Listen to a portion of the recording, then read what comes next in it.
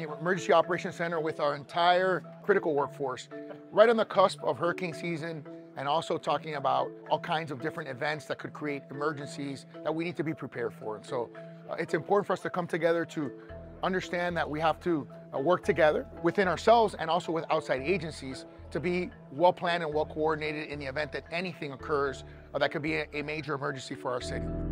As you know, we are starting the hurricane season, and we got to pray that none of those hurricanes that have been predicted will hit us. But if it happens, well, what we're doing is we're getting ready, getting all the departments ready for it. So if it happens, so we can go out and help the residents of the city of Miami and try to protect it as much as we can. We are a big city and we got to be prepared. I'm glad I'm here to learn as a new commissioner what happens here and how we go about it if something like this should happen. What we do here is beyond even hurricanes. It can deal with mass casualty events, significant events that happen to our city, and the ability to sort of mobilize all of our resources. Because the only way we recover as a city is to have a well-run emergency operations center. So we're super excited about today.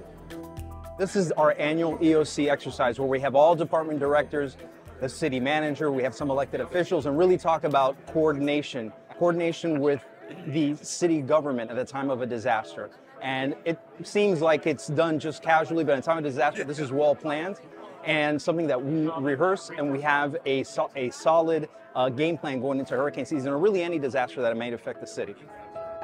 We come here to our Emergency Operations Center and we practice in our hurricane preparedness exercise. So we come here so everybody understands what is required of them for us to be able to mitigate a storm before, to handle it during, and more importantly, to ensure that we recover properly and render our city safe and our citizens make sure that they're taken care of after a storm. I just want everybody to know, as you can see behind me, we're ready in case something does happen.